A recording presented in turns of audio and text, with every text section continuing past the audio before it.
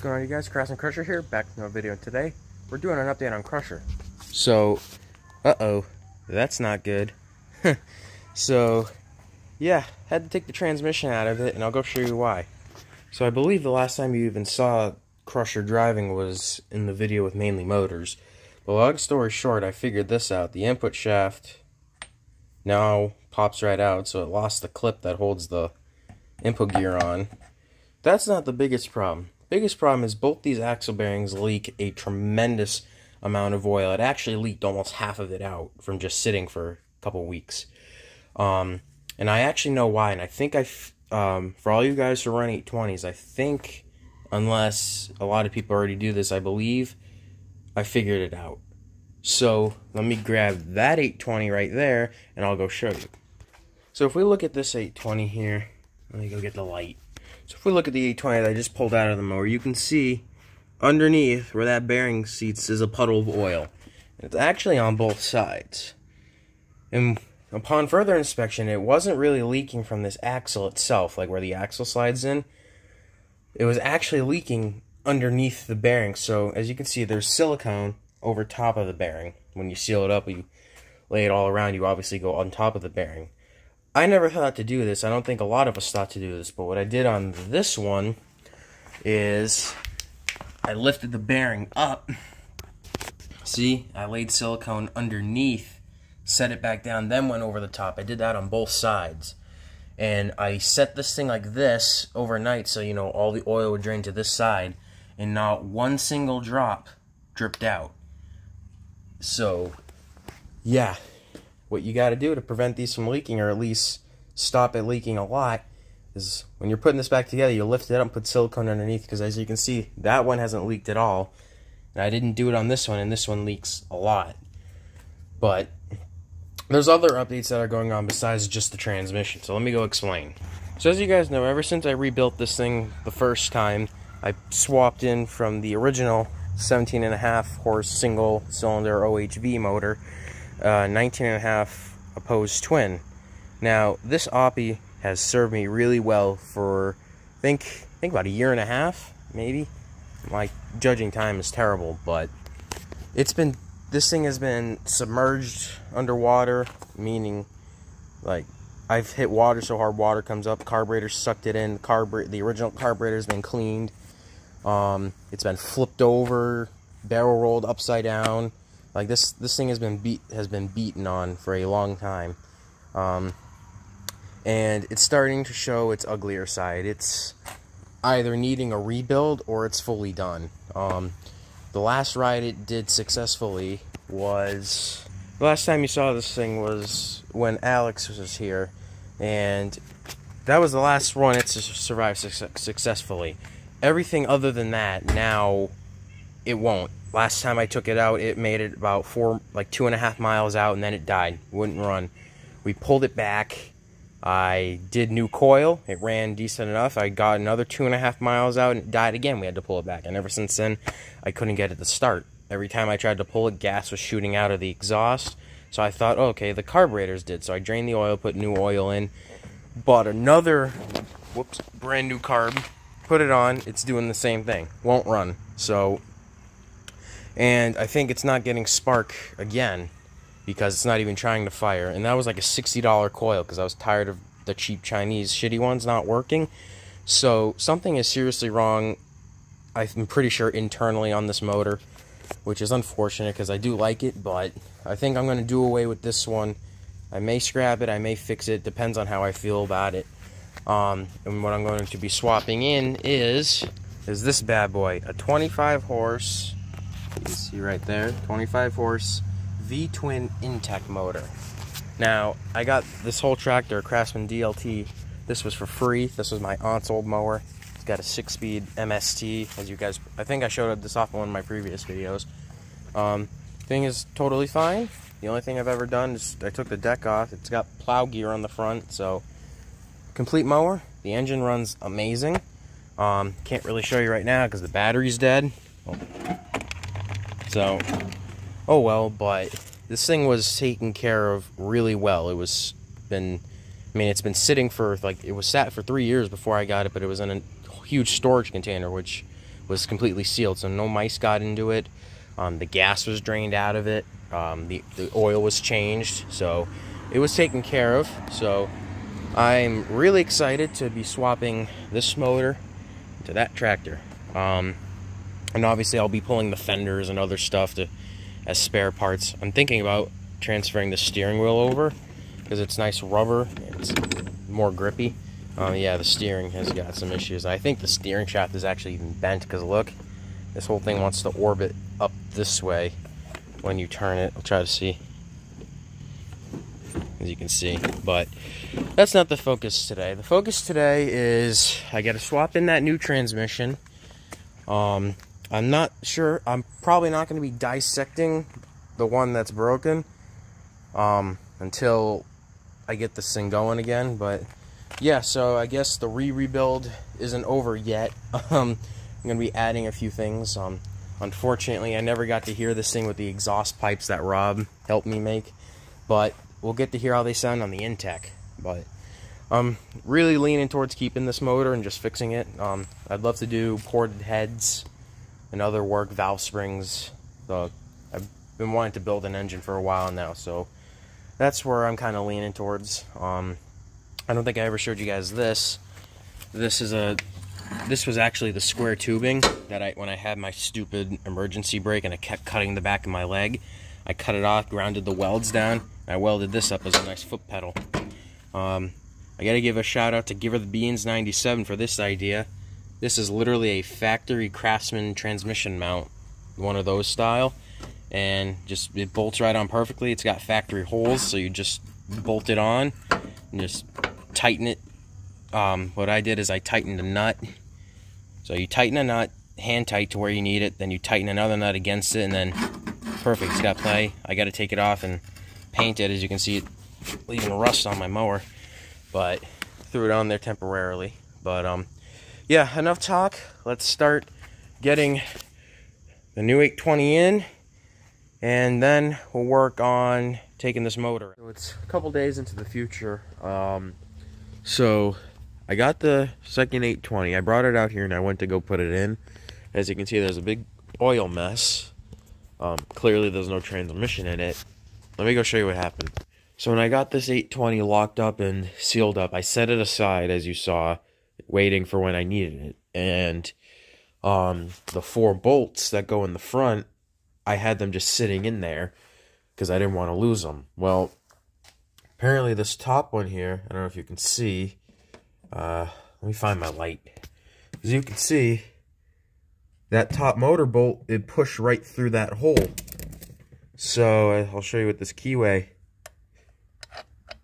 Yep, goes right through. So that's got to get TIG welded up, because when I went to go put it in, it just started puking out all of its oil.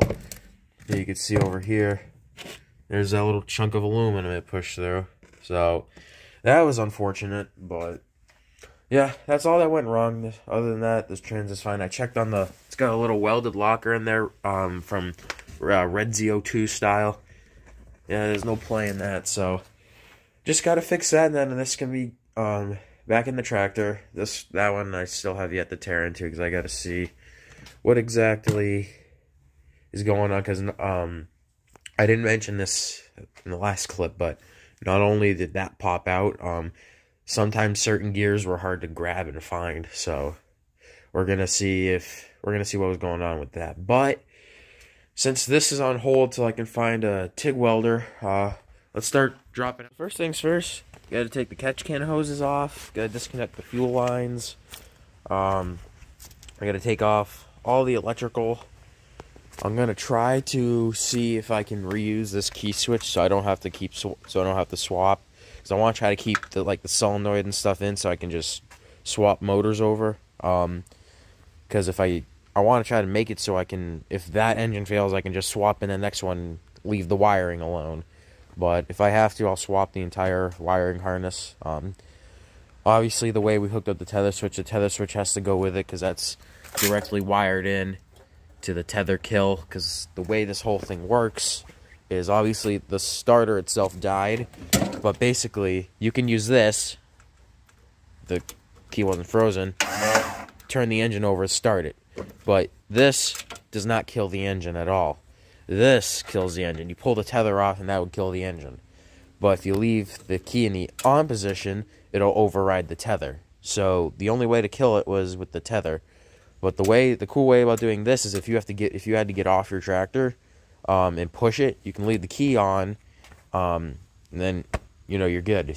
But if you had the tether gone, you're fine. So it was kind of thrown together because I was trying to get this ready before TTC. I was coming down to days, but yeah.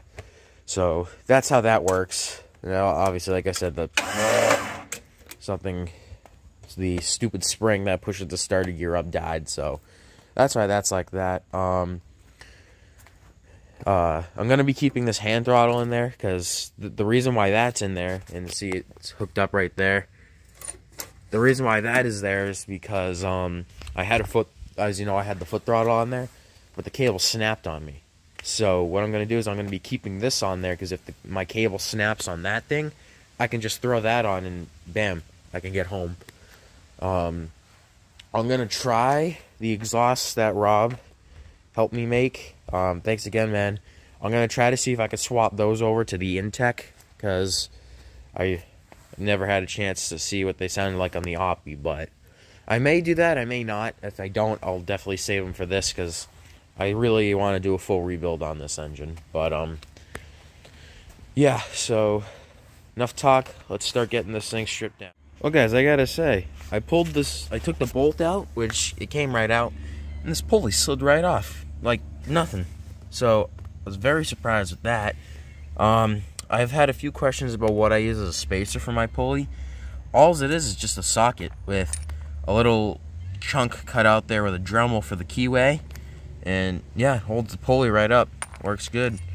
But yeah, shout out to Phoenix Pulleys. This is I kept saying it's a 5-inch, but realistically, it's a 5.25-inch Phoenix pulley. You can see, steel pulley. It's been holding up great. Here's my upgraded tie rod. All we did was welded it's a stock Craftsman and some angle seal welded on the top. No bends, so definitely recommend doing that. I had to take that out because the angle seal flange didn't clear the pulley. So now just gotta disconnect fuel lines and hope that none of these bolts break off in the engine. Guys, and a short time later, we got the old Oppie removed. It's kind of sad seeing this thing like this because it was sitting in this very spot on the driveway in the very same condition that it was for a long time. No transmission and engine until I found that one. So quite the depressing scene, but soon it'll have that baby in there. Kind of checking out wiring now to see if I can make this wiring harness setup work. The only part about the Oppie one that wouldn't work is this, the 4-pin hookup, because that has a 6-pin. But I was looking and I was hoping that all I had to do was swap out the wires for this key switch, and that might honestly be all I have to do, because I'm looking on all the safety switches and there's only one that I have connected, and that was the one for this stupid thing. So other than that, it looks like everything else is gonna line up. So right now I'm gonna clean this up a little bit before I start tearing off that motor, and then yeah, once I get that motor off, then we're gonna start verifying a few things and throw it on. Alright, let's get to work. Okay, guys, so it's been a couple months into the future, and I have been slacking a little bit on finishing up this motor swap. Last time I believe I recorded anything on this, I was starting to take the Intech apart, or not really apart, but getting everything disconnected in order to motor swap it. I got the electrical unplugged, I got the fuel off. I still have to take the throttle cables off, take the pulley underneath and the belt off, and then theoretically this thing should pop loose. So that's what I'm going to finish working on right now. As you can see, it's night, so it's going to be a little bit of a pain to film and do that. So I think I'm just going to cut to when this motor's out and I'm getting ready to bolt it into Crusher. So I will be right back with you guys. The engine is loose, so So we're going to try to hopefully just pull it right up. I'm hoping these pipes going down into the muffler will just pop right out, but if they don't, then I'll have to take all this old plow gear assembly off. But yeah, so far so good. Yeah, we're going to try to pull this engine, and if all goes well, should be a smooth swap directly into Crusher. Other than having to figure out like electrical and stuff, but we'll cross that bridge when we get there. So for now, let's pull this the rest of the way out, and I'll see you guys at Crusher. Well, guys, there we go. I got the motor just on the chassis of Crusher. It's not bolted in yet, but this thing is gonna be shoehorned in here. I mean, it just barely, you can see, it just barely clears the front of that hood. So definitely excited to finally have more power in here. We're going from 19.5. You can see right here, 19.5 to 25.5. So this, or just 25, sorry. So this should definitely be very, very big upgrade, and definitely should be a big noticeable difference. The only reason why I'm doing this is for some reason the Oppie wouldn't stay running. The last successful ride it had was when Alex was here, aka Mainly Motors, for the first time. That was the last successful ride it had. Every ride after that, it would get out in the woods, it would start running really bad, and then it would die, wouldn't start again. So the Oppie is in need of a rebuild of some sort, which I'll probably do that over this winter. But I definitely want to tear back into this motor because I had very good luck with it. It served me well for the almost 2 years of abuse I put it through. So, but yeah, I'm excited to be testing out this Intech. But now what I gotta do is we gotta get it bolted in.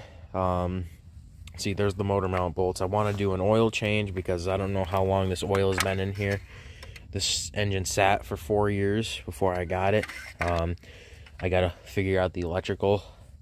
I gotta hook up all that electrical, and I gotta figure out the catch can, because just like with the Oppie, if I roll this over, I don't want to have to clean out the carburetor and intake and stuff. So we're gonna be hooking up the catch can, utilizing that. And since I'm at it, I'll probably do like new spark plugs and air filter. But that's future talk. So currently, I'm going to do what I can. We're going to get this motor bolted in. We're going to get the fuel tank back in. Hook up the gas lines. Probably replace all the fuel lines and stuff. So yeah. And I also want to show you guys this. So for the longest time on Crusher, I ran a 5-inch pulley in the front and a 6-inch in the back. Here's my 5-inch pulley right here. But for the longest time, I also had the ROM's Reworks gear set that speeds up the gear. Here, I'll show you right here. It makes this gear smaller, and then it upgrades this gear, and it makes the ratio a little bit better. So it gives you more speed with the ability to run bigger pulleys, front and rear. But the only problem was, we figured out, is if you run those, it's a lot harder on your shift keys, unless if you're doing just drag racing, the ROM's gears are fine, but if you're doing off-roading, it's very hard on your shift keys. So what I'm going to do is I'm switching from a 5 front and a 6 back to a 6-inch pulley in the front. As you can see, it's just regular 6-inch pulley. I had to weld it up. I will say some of these welds actually came out pretty decent. Damn camera would stay focused. You can see, not bad.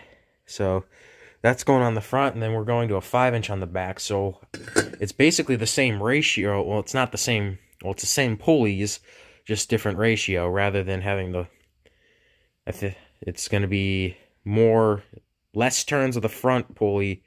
No, yeah, less turns of the front pulley for more rotational mass on the rear pulley. That got me mixed up. As you can see, both of these pulleys are already drilled with the Holy Pulley. Shout out to Mr. Studebaker for that. Yeah, and here's Crusher's 820. This is just the 5-speed. Actually, I want to give you guys a little tip here. Whenever I tear these apart, before I go to put these back together, I take off all of these ends, and I pack these all, as much as I can, full of grease, because there's O-rings here, so it's kind of sealed off, so you can't really get too much oil in there. So I figured to extend the life of these needle bearings by packing all of these full of grease, it should definitely help. I mean, these things can now spin very easily. Same thing with these seal bearings. I like to pull these off, pack these full of grease.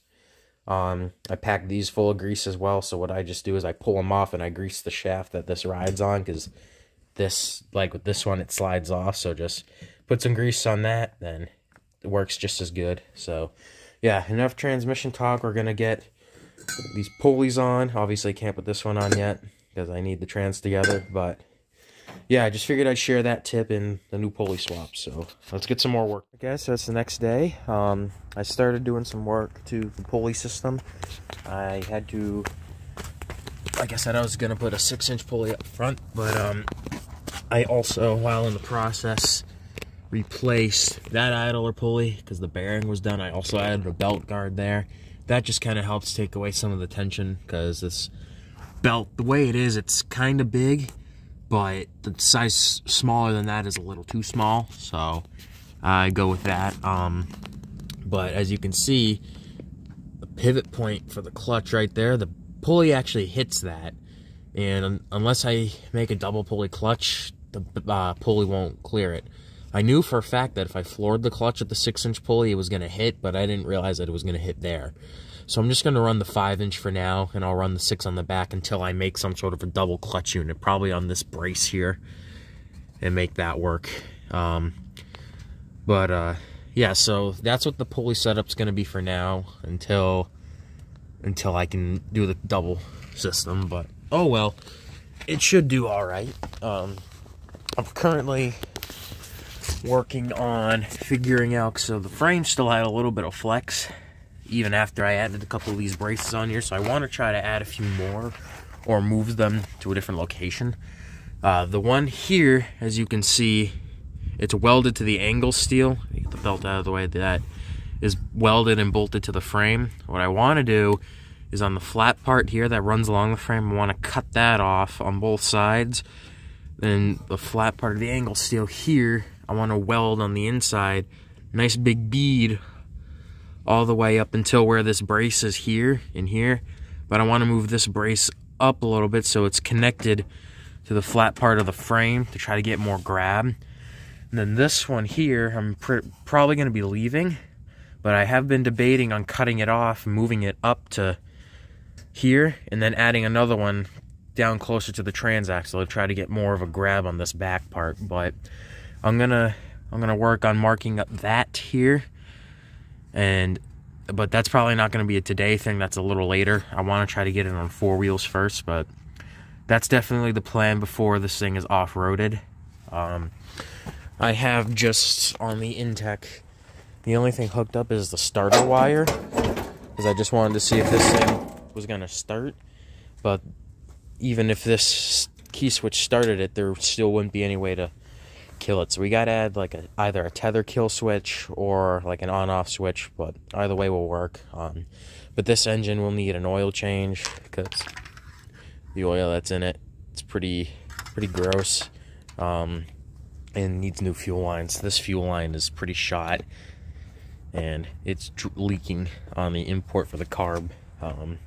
I also just realized that apparently the intake on this is aluminum. Normally they're plastic, so that's a plus. But yeah, I'm gonna work on figuring out the catch can situation and trying to connect my new foot pedal with a throttle cable. So definitely have some work left here, but we are making progress. So I will be back with you guys when I make a little bit more progress. Alright guys, so it's been a couple days and I got Crusher's 820 all back together, sealed up. I got it locked into gear and I can spin this pulley with no effort at all. It just spins around and both axles are spinning, so that tells me that everything is indeed put back together right, which is awesome. And like I mentioned before, what I now do on my 820s is on this one here, this one leaked a bunch of oil from those axle bearings. And obviously, you know, when you put sealant all around here, you go up over the bearing, blah, blah, blah. And everyone kept saying, your bearing's bad, it's leaking from the axle. But realistically, there was no oil. Like, if you looked at it really closely, there wasn't any oil coming from the axle. So, what I realized is there was a puddle always forming at the bottom. See, right there, and it was underneath that. So what I realize is it's because when you put your silicone all the way around, you go over the bearing. So this is getting sealed. Underneath gets none. So what I do now is I lift these axles up and I put silicone underneath. So when you put the bearing down, it gets sealant under there. And what I did is I did a test. So I set this one up at an angle. I didn't film this, obviously. Oil leaked out of that side. Before I had to re-tear into this one, I set this one up at an angle, and no oil came out. So to save yourself money on gear oil, lift this axle up and put silicone under there.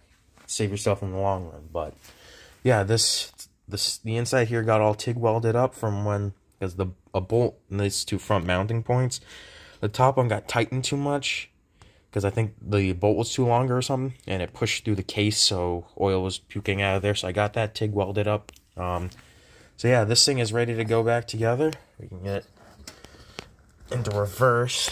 Try to get. Wow, this thing's being stubborn. There. And spin it, and reverse also works. So yeah, this thing is good to go. So we're gonna start getting this into Crusher, so it'll be on at least 4 wheels and easier to work on for the motor. And as for the motor, I haven't made too much progress on it because I've kind of been slacking, but the motor's still the same in there. So today's we're gonna be making some more progress. So before I even get the transmission in, so here's the backing plate. I don't remember if I showed you this, but when I welded these new mounts on, the backing plate would no longer fit. So I cut some chunks out, squared it off, and now it perfectly clears. And it's resting against here perfectly flat. And, well, it's hanging low on this side, but there we go. Now it's sitting perfect. So at least this thing will be able to look like it's somewhat original, or somewhat stock form. But yeah, so this is gonna I'm gonna drill new holes, probably one here, one at the top, bolted on each side, so that'll be good. But now what I'm gonna do is I'm gonna work on, like I said before, cutting this angle steel back a little bit and moving this up to the frame and welding it. So I'm gonna get to work on that, and then we'll get this trans back. It's been a hot minute since I've gotten any work done on Crusher, but I've been making some slow progress here and there. So first things first, as you can see, I got the 820 in. Went in nice and easy. For Christmas this year, my parents got me 24 by 11 by 10 D-Stone Swamp Witches.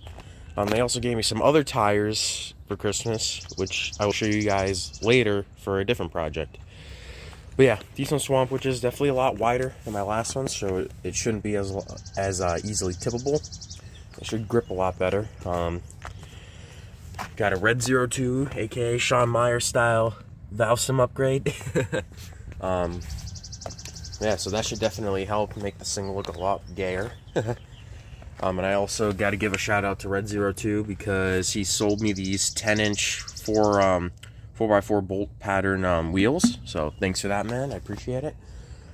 And I got the Intech to the point where it actually runs. I had to do some carb work to it. I also pulled the plugs out. I took some sandpaper, cleaned them up a little bit, and it does run. I'll show you that here in a minute. It's technically to the point where it now drives. It just doesn't have a foot throttle, and it doesn't have a kill switch.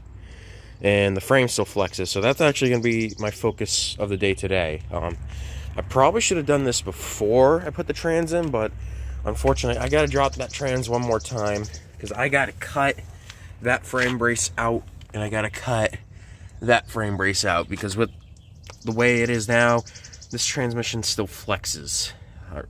This whole frame still flexes, and I don't want that. So I have a whole plan on how I'm going to tackle fixing that. So yeah, first things first is I got to get this tractor turned around. I got to get that transmission out of there, and yeah, we will go from there. So I'll see you guys when that transmission is out. A short time later, the transmission's out. I also thought it would be a good idea to take the battery out because there's going to be sparks flying everywhere. So yeah, now I got plenty of room to take what I need out. And yeah, I'm going to go get the grinder. And guys, well, I got this back one cut out. I grinded it smooth and I just touched it up with the paint can a little bit.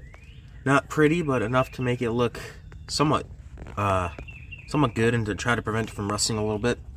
So I'm going to wait for this to dry, and then we're going to work on getting that one out. And then what we're going to do is we're going to get the transmission back in place, test fit all the new braces, tack weld them in, take the trans out, fully weld them in, then this frame should hopefully be solid enough to where I don't have to worry about frame flex killing my transaxles. So yeah, we're going to let this dry, cut that one out, then I'll be back with you guys when the transmission's in and we're test fitting everything up. Alright guys, what's up? So I got a bunch of steel cut. As you can see, I got some pipe, I got some square tubing steel. So these two braces are going to go in the back here. One's going here, one's going to go up top to strengthen this up. Then what I was trying to do is, this was the original piece I had here in the center, which I cut off. What I was trying to do is I was going to try to reuse that, because what I wanted to do was have two here and then one in front of the trans, like at this camera would focus, at the edge of that angle steel where it's cut on each side. And then what my plan was, once that was in place, I was going to take the welder and do a nice bead along the angle steel in the frame on each side to give this the rear part of the frame a lot of rigidity. But the only problem was, ever since I cut this steel off, I was just barely short. As you can see, just barely short. And ironically, I don't have any steel at all that I could use to like weld onto this to try to shim it up. So instead, what I'm going to use is, I have one of these EC carburetors go-kart axles sitting around. And I know I like to use the EC carburetors hubs as a locker in my 820s, but this one isn't the axle I like to use. The axle I usually like to use has a threaded portion on the end with a nut, and it has a halfway keyway to the center, then on the other side, halfway keyway. This one has, it's got the two wheel keys, and then it's got an axle key in the center cut out, but there's nothing on the end to hold your axles on, so I'm probably never going to use it for a locker, even though I could, so I'm going to say screw it and use it as a frame brace. Why not?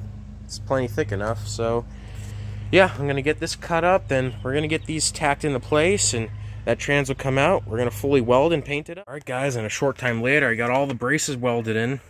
Welded them nice and hot. That brace right there, the go-kart axle part, was a giant pain because of how tight it was, but I got it in there. I got as much weld as I can on here. On this top one, I really couldn't get as much weld as I wanted to on the top, but I got some. But I'm fairly confident with this new setup, because before I even did this, you could grab this frame and you could flex it with your hand. Now you can't do that. And unintentionally, this pipe right here acts as a belt guard for the pulley. There's about a ½ inch of gap, and there's just enough room where I can sneak a belt up through here, so it actually works out fairly well. But yeah, with all these new braces on there, once this thing is driving, I actually feel confident in taking this thing out on a out-of-state ride. Before, I'd be very nervous about it, but now I'm definitely more relaxed, if you will. But yeah, now that this is done, and like I said, only one way will be for sure, and that is a beatdown / test run, which will hopefully be the next video. There's a couple things I need to do. I need to get the wiring figured out, because there's nothing other than the starter. I just hooked up the starter wire so I could start it, but there's no kill switch, and there's no safety switches, which is kind of a good thing. But what I want to do is I want to get the electrical figured out before I take it on a test drive, and I really, if I can, want to get my catch can in there hooked up. So gotta do that, and I also gotta hook up my foot throttle. So a couple small things. I'm not really sure if I'm gonna record it all, but I might. We'll see. But yeah, so now what I gotta do is I gotta go through with the wire brush, gotta clean up all the slag and all that flux core, then we're gonna paint it and then reinstall the transmission. So yeah, enough chit chat, let's get to work. Alright guys, so it's been another couple days into the future here.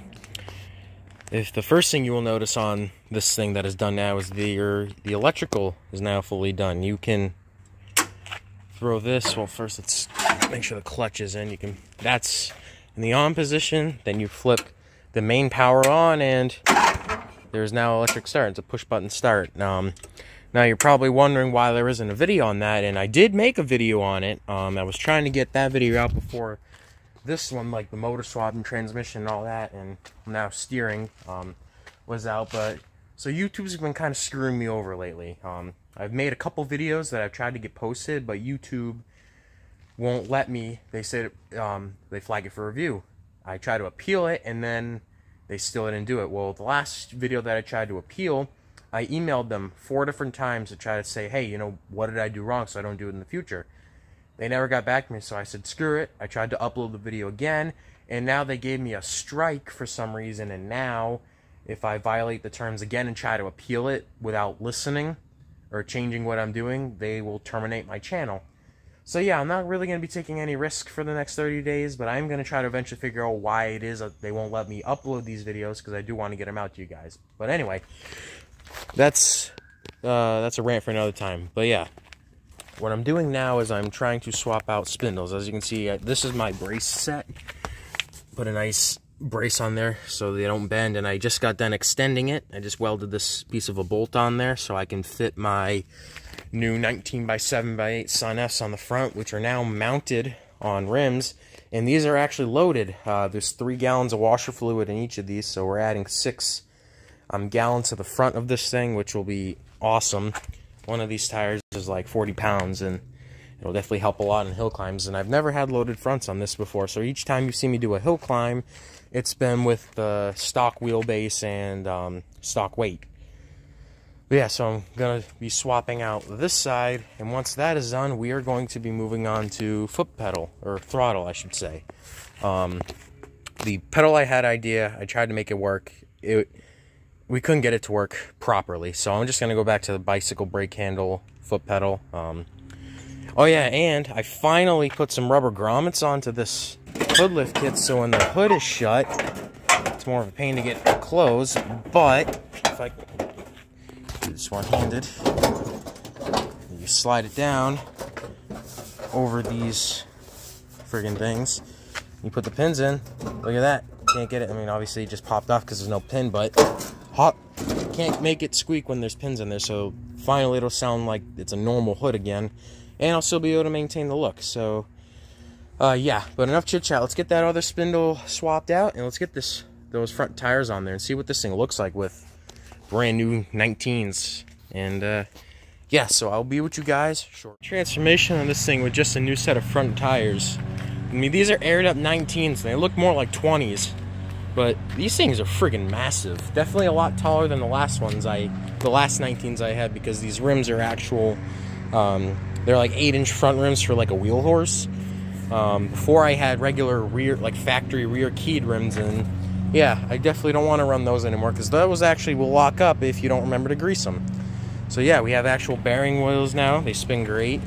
But yeah, these things are friggin' massive. Definitely will help steer through the mud and off-road and stuff. But before, I used to be able to pick this whole front end up very easily. Now I can't do that because of how much heavier it is with these loaded fronts. So I'm definitely very eager to start testing this thing on some serious hills. But yeah, now we're going to move our way onto the foot throttle side of things. That way this thing will actually be drivable. So yeah, very, very close to driving this thing. So yeah, enough talk. Let's get to it so we can finally hit. Okay, so a short time later, I got the throttle all in there. It's all connected. I'll show you how we did it. Used the little adapter, crimped it down, and right to the bicycle thing. There is some play in this, so I think I might need to redo it here. But we're gonna test it right now and see what it sounds like, and see how much rev we can get out of it. She likes some choke.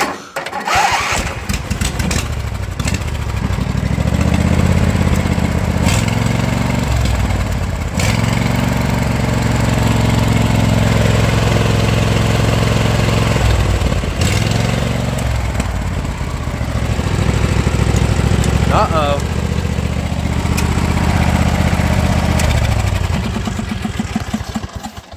Well, it was working, but I wonder what happened. Oh, it popped out. Alright, well, I'll have to redo the foot throttle, but you guys saw it works. So, yeah. I want to thank you guys for watching. Remember to like, comment, subscribe, and tell me what you guys think about Crusher, being that it's fully redone with frame braces, brand new motor, new tires front and rear, loaded fronts, and brand new pulleys, belt guards, and transmission, obviously, and foot pedal, which I'm gonna have to redo that before I do the test drive. But yeah, let me guys know what you think and what else you think I should do to it, if anything. I definitely want to move the front axle forward a little bit, like I mentioned before, to try to help get a little more stability on hills. But I don't want to do that just yet until I see how better it is with the loaded fronts. But yeah, I want to thank you guys for watching. Remember to like, comment, subscribe. And I'll see you guys in the next video where we will be taking this thing on its first official test drive since it's fully rebuilt. So yeah, thank you guys for watching. See you later.